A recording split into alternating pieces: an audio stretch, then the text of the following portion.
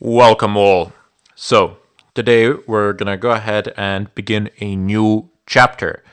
In this chapter, we will talk about some. I will basically be demonstrating some more advanced examples. So, we will talk a little bit about the inclusion of other libraries, what that actually is and what that stands for, logical operators, relational operators, and then finally we will dive into the if-else statements, conditional execution, and operand combining and the combination of operands. So you will see what I mean by this soon enough, but for the time being, let's go ahead and begin with the inclusion of other libraries. I'm just going to go ahead and quickly create a project. Hopefully you know this, you know how to do this by now. Project title, how shall we name this? I don't know. I'm just going to name it Chapter 3. You can name it however you like. I've just told you the list of subjects, so name it, give it a convenient and appropriate name for you, so you can come back later to the code and know instantly what it is. I'm just gonna go ahead and click next, finish. Thank you very much. Main. I'm gonna delete this. I know I can change the default thing that the code blocks outputs, but I'm a very lazy person in this regard, so it's actually easier for me to. I've deemed it easier to delete it every time as opposed to permanently change it.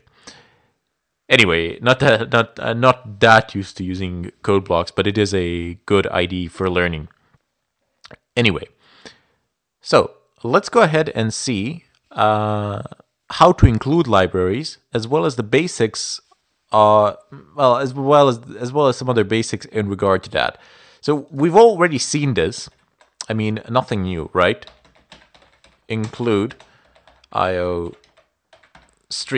So we've basically included a library. So when including these libraries, we must place them in lesser than and greater than signs. So in between them, we basically just include a library. This is a library, what I've selected.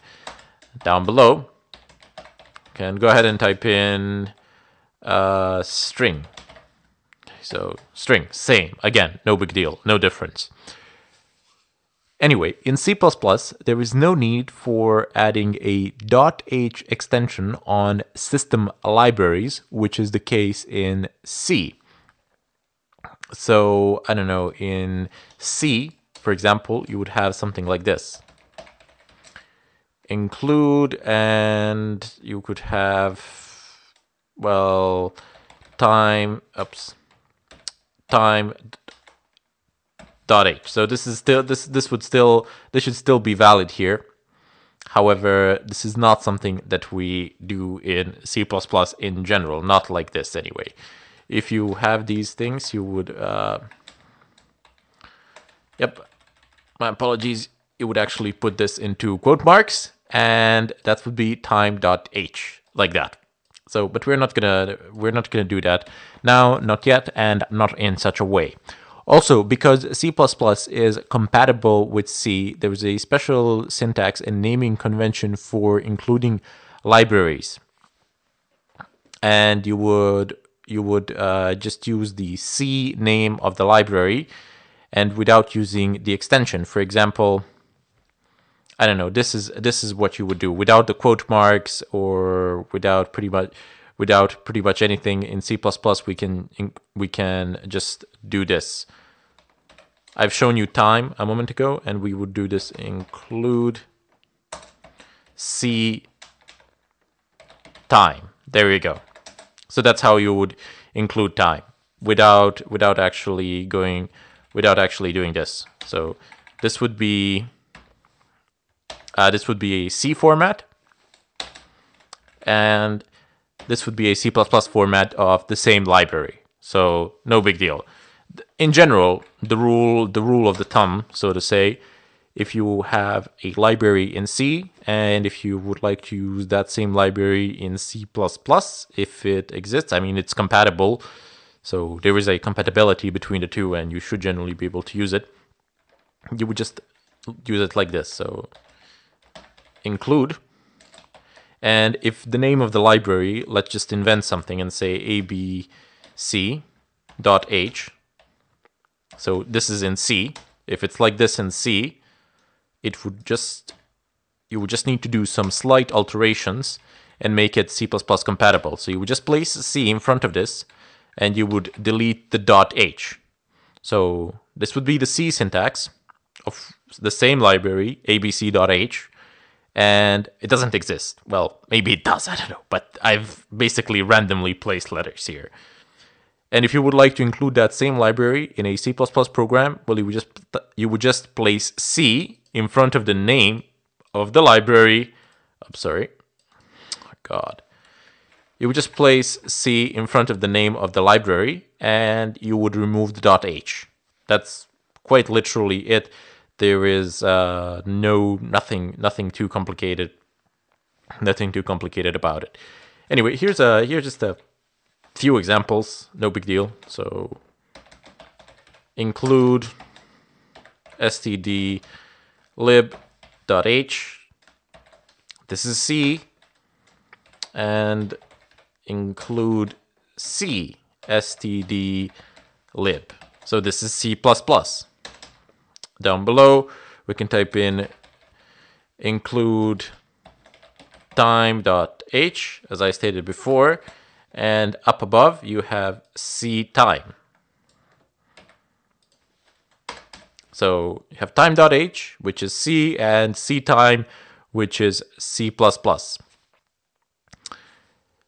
Now, there are also non-system libraries that can be included by stating the path of the file inside the double quotations. So for example, you could have this. Include, quote marks, some lib.h. Now this is not going to compile because sumlib.h doesn't exist. And if it does exist, then okay. But if it does not exist, then it's not going to compile. This means that the library sumlib.h is located in the same directory as the file that includes it. If this is not the case, so if this is not the case, if this library file is not exactly in the same folder, you see I have chapter 3 here, and it says here chapter 3, okay, main. So if it's not in this folder, if that .h, what did I name it? Sumlib. If sumlib.h is not located here, the program will not be, it will not run. It will not compile. That would be a major problem. However, if it's not located there, but if it's located elsewhere on the system, you are given an ability to specify an absolute path. So path to the file. And you can specify an absolute path, and then it will run, then it will be combined. So there's just one more thing that I would briefly like to mention, perhaps not the most important thing of them all.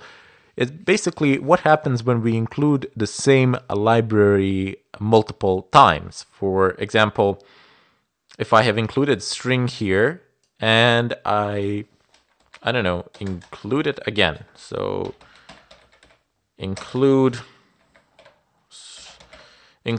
string. So like this. In that case, compile will ignore every other include except the very first one that was made. So it's a very wasteful and shameful programming practice, but no big deal. It happens to everyone from time to time, so don't worry about it. It's not a major problem. It's actually not a problem at all. As I said, compiler will ignore every other include except the very first one that was made. So we have learned the way the compatibility in between C and C++ works. We have also learned that you have system libraries and non-system libraries. For non-system libraries, unless the library is in that exact same folder, it will not run unless the full path to that library is given. And this is this is the syntax for including non-system libraries. And up above, you have syntax for including system libraries as well. This is for C and this is for C++. Again, C, C++, etc.